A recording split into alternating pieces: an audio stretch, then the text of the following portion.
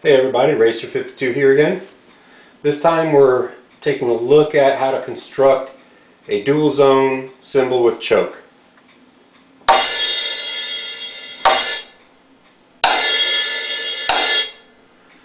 Now those two sounds may not have sounded too much different. Let me find a synthesized sound and see if we can come up with a better example. Edge, bow, bow, edge, chokeable,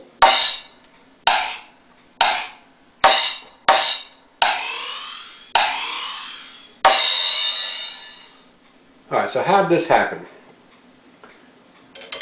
The Roland utilizes a switch edge and a piezo for the triggering of the cymbal. So what we have here is a switch constructed from another section of a cymbal. This is from a very inexpensive child cymbal. This example you can see is well beat up already. Very flexible, and I use tin snips to cut it. Wear leather gloves and be very careful. Then I use a grinding wheel to dress it out and smooth it out. I cut an arc out for a 12-inch cymbal and one for a 10-inch cymbal. The cymbal I'm using as the bass cymbal is from a child's pulse drum kit. This is a little more solid of a cymbal than the one that I'm using for the switch. So this one's pretty sturdy, has pretty much terrible acoustics, but it works great as the bass for my cymbal, my electronic cymbal. So what I'm going to do is take this cymbal and take this on the underside and use it as a contact switch so I can touch these two together and make a switch. Also I'll mount a trigger here. So let's see what that looks like on here. Here we see one switch contact, that section of cymbal, held with a very thin band of double-faced tape along the inside edge of the arc. It's only about a 1/4 inch wide band of double-faced tape just following this arc. Now there's photos of this at photobucket.com. Just search for Racer52 online. A band of double-faced tape holding this layer to the base of the cymbal. That creates a thin air gap between the switch contact and the other part of the switch, which is the cymbal. So the cymbal is one part of the switch, this other piece of metal becomes the other. It's like two pieces of wires touching each other when I squeeze it together. These two wires are wired to your stereo jack, your TRS jack, to the sleeve and ring connection on the jack. So one wire from this goes to the ring of the jack.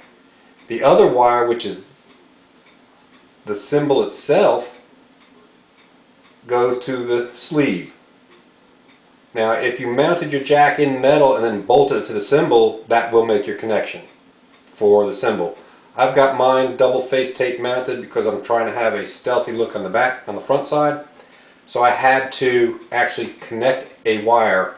I soldered a wire to the cymbal and then soldered it to the sleeve.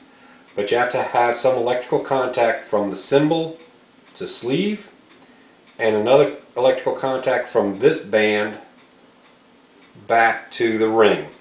Then whenever you squeeze these together, or they are struck and forced together, that connects the sleeve and the ring and making the switch signal that the Roland is looking for. The trigger vibration for velocity intensity is detected by the vibrating cymbal off of this trigger here. One piezo, one switch.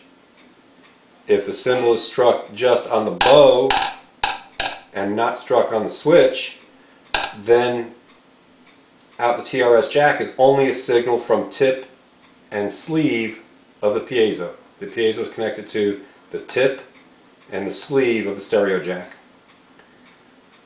If the cymbal is struck against the edge and forces the edge to contact the switch, Then the cymbal vibrates, creating a signal, as well as a momentary contact switch signal, and the rolling brain sees, oh, switch and vibration, that's the edge. If it just sees vibration, it's the bow. Also, once the vibration is started and your cymbal sound is created by the brain, then a subsequent contact on sleeve and ring will choke it out. So I can squeeze these manually together and that chokes my sound. Or as I strike this cymbal, it flexes enough to go ahead and contact that switch, and that triggers the sound of the edge. So I get an edge sound and a bow sound and a choke. The surface of the cymbal is coated with some 3M automotive rock protectant. It's a rubberized clear material that is used on the rocker panels of cars or headlights. You can find this at automotive retailers. They have services that come by and apply the stuff to the cars at a fee. From them you can find out who in the area is using the stuff and you can pick some up. So it's deadening the cymbal. It also made it heavy on this side so it centers back this way. The underside, there's no protection. I have not yet made a cover for this, but a nice plastic cover can be made to cover that up. So that's everything. A switch wired to sleeve and ring. One half the switch is a cymbal, the other half of the switch is a section of a cymbal added to it. And then the other connections are your piezo going to tip and sleeve. Hope that helps you. Good luck.